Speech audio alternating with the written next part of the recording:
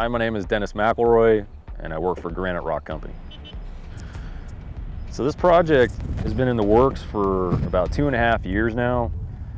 Caltrans District 4 has spent a lot of time and energy working with the UCPRC, that's UC Davis Pavement Research Center, and other industry members to find new creative ways to recycle pavements, and this project was identified as one of those potential candidates. Site conditions allowed for us to utilize a technology called cold-in-place recycling, and we're using a single unit working recycling machine that allows us to process the asphalt in place without hauling any material whatsoever on the job. By doing that, we're able to reduce truck trips on the project, we're able to reduce greenhouse gas emissions, and we're able to reuse all that same material to rebuild the structural section of that roadway and be more efficient with taxpayer dollars. Anthony Silva, and I work for Graniterock. This project is a State Route Highway 1. This project goes from the San Mateo County line, 10.6 miles traveling north. This is a Graniterock One Company project, so it's all encompassing Graniterock capabilities.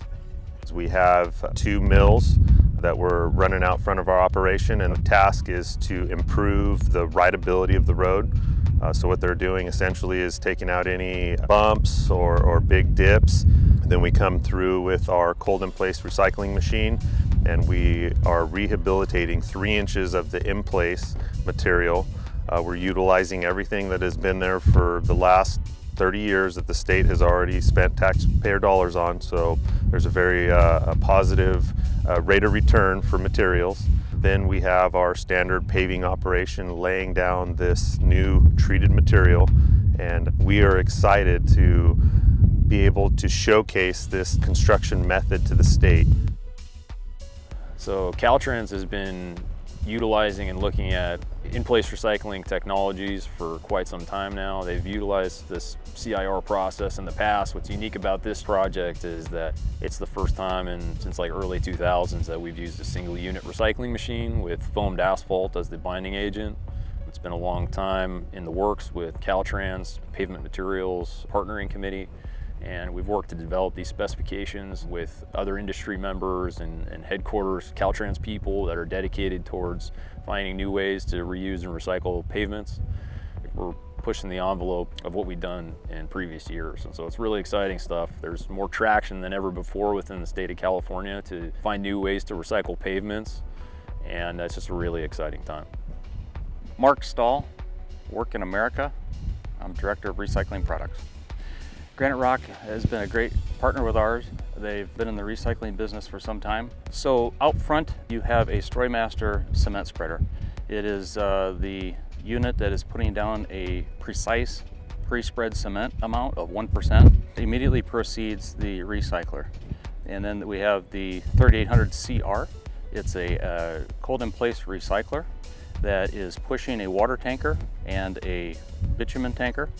It's injecting those materials into the drum, and it is downsizing the in-place material on the road. Some organizations that are really supporting the recycling of pavements are FHWA and ERA.